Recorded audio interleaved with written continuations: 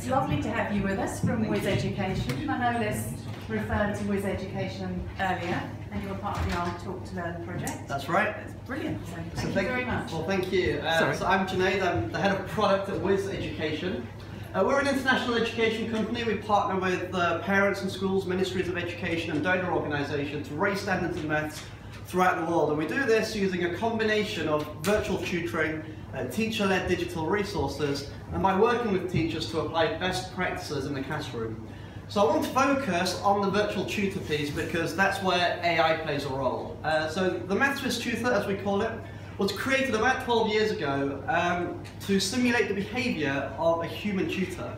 So when a child first signs up to Maths-Whizz, they receive an initial diagnostic assessment. It maps their strengths and weaknesses in different topics across the curriculum. And from this, it calculates their overall level in maths, which we call a maths age. So maths age is much like reading age. It has a very natural interpretation. A child with a maths age of 9 can be said to be progressing at the level that we'd expect of a typical 9-year-old. So what I want to show you now is a role report from a whole class of students. We have permission from the school to share this. So each of these icons corresponds to an individual student, and this scale here plots their maths age. And so we can see that there's a 4-year gap here between the highest achieving students and the lowest achieving students in terms of their maths age. And that trend is consistent in classrooms all across the world. And so the challenge for the teacher is very clear. How do you deliver a learning experience that caters to the individual needs and the individual pace of each child's learning? So that's where the Maths-Whizz tutor comes in. Now, it's based on a sequencing algorithm that delivers content and adapts to each child's pace of learning. But it's very important to say that the tutor wasn't created by developers or AI experts. In fact, it's built on a set of principles, educational principles, around how students learn and how a tutor should interact with a child. And so we gathered those principles from a team of education experts and pedagogues. They broke the curriculum down into different topics. They assigned a difficulty level for each lesson. They told us that a child should only move forward in a topic when they've mastered the underlying content, and that if they get stuck, they should receive targeted support immediately. They said that students should cover several topics in parallel to foster interdisciplinary understanding and to help develop a balanced and rounded learning profile. So the Maths-Whizz tutor models all of those behaviours, and our conception of AI until now has been very much determined by those human judgments.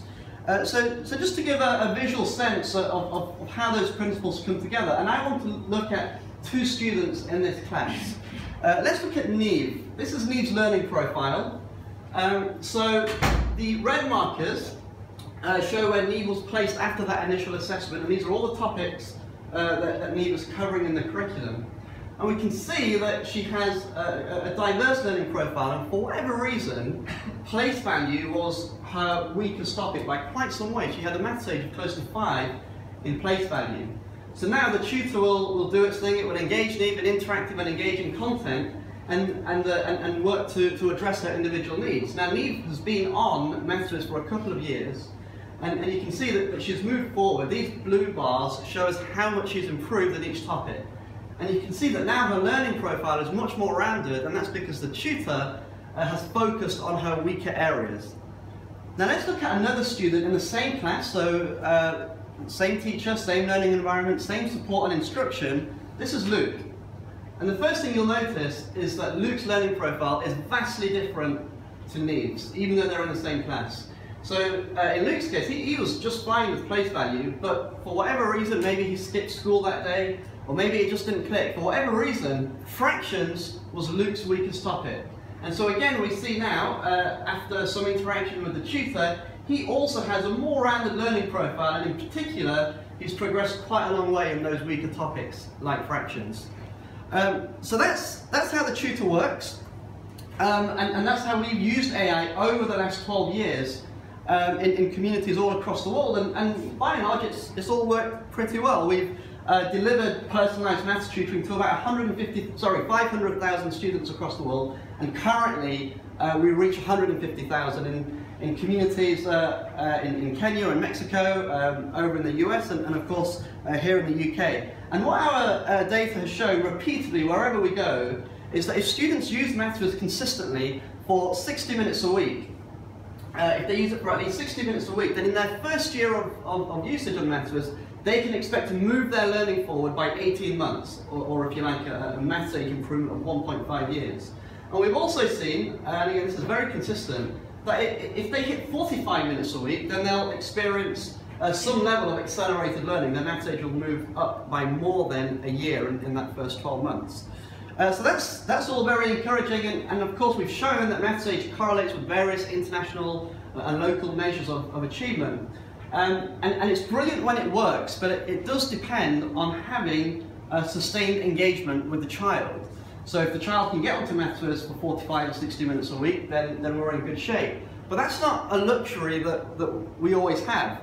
So I've just mentioned that we're currently working in Kenya. It's a large-scale international aid project where we're working in rural communities to deliver Maths-Whizz to up to 100,000 students, many of them marginalised girls. Now, many of these communities within Imanango, or within this project, are beset with access issues. They just can't rely on a stable internet connection. So now you can imagine that in a situation where they're attending school and they're moving their learning forward, but they've been offline for a while because the internet's down, and when they return to the virtual tutor, they may find the content too easy. And on the flip side, imagine now, and this is a very real situation, that their schooling is disrupted. Imagine there's teacher strike or conflict. Imagine that they're sick, or it's just the summer holidays. So now they've gone a period of a few weeks or a few months without any sustained learning, which means their knowledge and understanding is going to drop off. And then when they eventually return to Maths-Whizz, they may find the content too difficult because the virtual tutor hasn't picked up on that learning loss. So when usage is very sporadic, those challenges around learning and engagement are amplified, particularly in these kinds of contexts. And so it's quite urgent, now more than ever before, for us to be able to adapt to students' pace of learning and their learning needs more quickly and more reliably.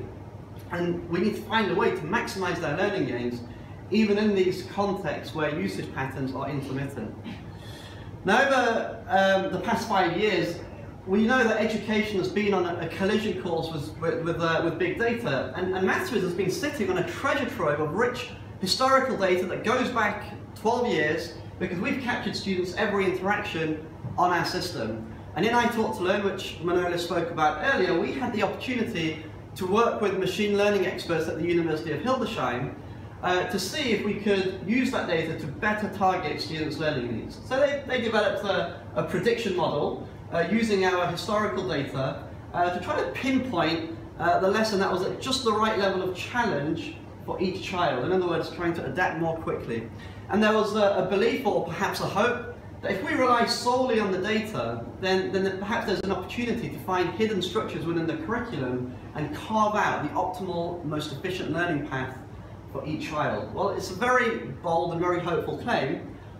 So we put it to the test. During I Taught to Learn, we worked with one of our schools on Maths-Whizz. We had 98 students in years 4 and 5, and we split them down the middle. We randomly assigned half of them to the Maths-Whizz sequencer as normal, and the other half to this so-called intelligent sequencer. And we tracked their learning over the 4 weeks. We administered some external tests to measure their learning gains, and we administered some surveys to see what the experience was like. And of course, our support team was working closely with them, as we always do, just to gauge their day-to-day experience. And the results were fairly mixed. On the one hand, you know, it's a 4-week period, so you're always going to be limited by the scope of what you can really show, but there were some encouraging results for the intelligent sequencer. When we looked at the results in the external test, we found that there was no significant difference, and if you put a positive spin on that, that's saying that even though it was moving the child through the curriculum more quickly, it wasn't jeopardizing their overall learning gains. And when we compared students' attitudes through the surveys, on the whole, it seemed as if they'd taken quite well to the sequencer. So there was certainly no obvious downside to using the intelligent sequencer. And from our observation, we could see, just by looking at at the progress data, we could see that the intelligent sequencer was skipping a few lessons at a time. It would move students forward a few lessons at a time, and it would also move them into remediation a lot quicker too. And so there was a sense that there was more adaptivity going on. But we also heard from some of our students that the intelligent sequencer at times played up a little bit. There were times where the students were slightly bemused by the order in which some lessons appeared. And they were slightly frustrated at times by the fact that some topics kept reappearing. In other words, relying solely on the data risks defying some of those principles of learning and engagement that the math sequencer is grounded in. And so moving forward, we're very keen to tap into all this potential of AI, but we want to ensure that we wrap that around our human judgments, and we're working out to try to bring the best of those two worlds together.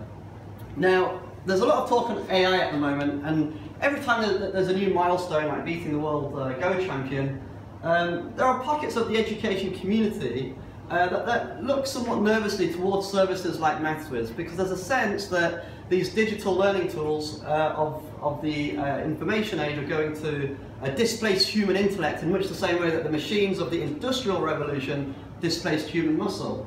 And with all this talk now of intelligent sequencers and big data, there's perhaps a sense that maybe curriculum experts and pedagogues and dare I say it, teachers are under threat. But at Whizz, we take a different view. We know better. From 12 years of experience, we know that virtual tutoring is just one piece of the puzzle, and the deeper question is how you integrate that within a learning environment to support a teacher's instructional goals.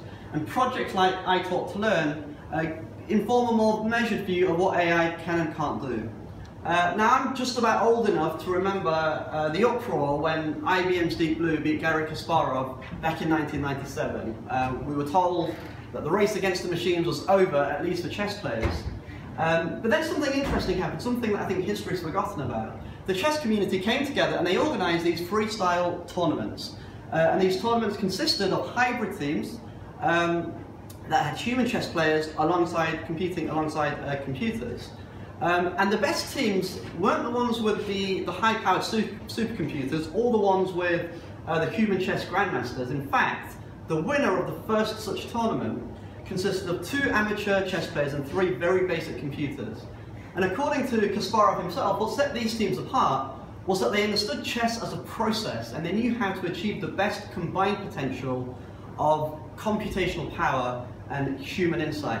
And I think there's a very powerful lesson in there for educators of what we can achieve when we race with machines rather than racing against them. I'm excited by this idea of unleashing AI onto education, but I have to tell you, I'm more excited by what happens when we flip the script. What happens when we unleash human insight and judgment onto AI and bring AI into servitude of our educational goals? And I'll leave you with that. Thank you very much.